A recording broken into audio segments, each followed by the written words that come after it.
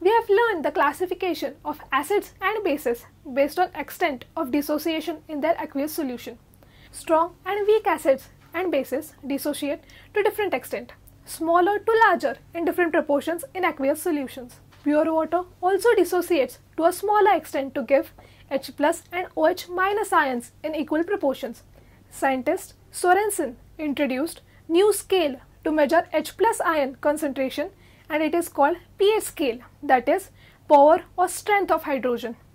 By using the scale, we can classify the substances into acidic, basic or neutral category.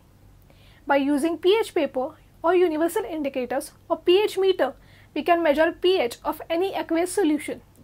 Color change helps us to measure pH of a solution. pH paper or universal indicator show red to orange to yellow color change to indicate acidic nature of solution and values ranging between 1 to 7. Acidity decreases from 1 to 7. Value 7 indicates that solution is neutral and shows green color. Light blue or dark blue color range indicates basic nature of a solution. It ranges between 7 to 14 and in increasing order. We require test tube stand, dropper, white glazer tile, pH paper, universal indicator and distilled water. We also need dilute hydrochloric acid, solution of dilute sodium hydroxide, dilute acetic acid, lemon juice and dilute sodium bicarbonate solution.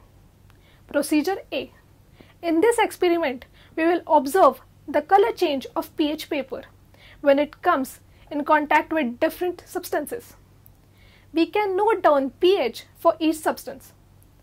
We do this procedure by using pH paper. First, we place 6 clean and dry test tubes in a test tube stand. We took each solution in one test tube each. We placed a small piece of pH paper on a glazed tile. We place 1 or 2 drops of a solution from the first test tube on the pH paper with the help of dropper.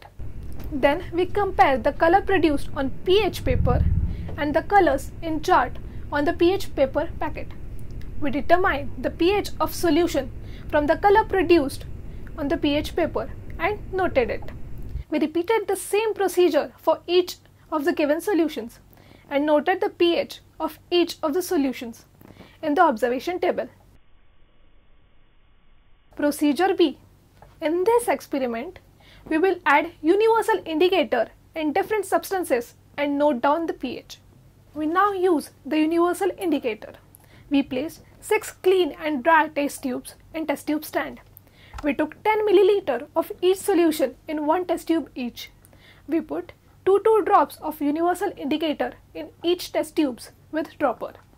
We observed the color change in solution in each test tube. We compared the colors with the color shade on universal indicator bottle. From this, we determined the pH of each solution and noted them in this observation table.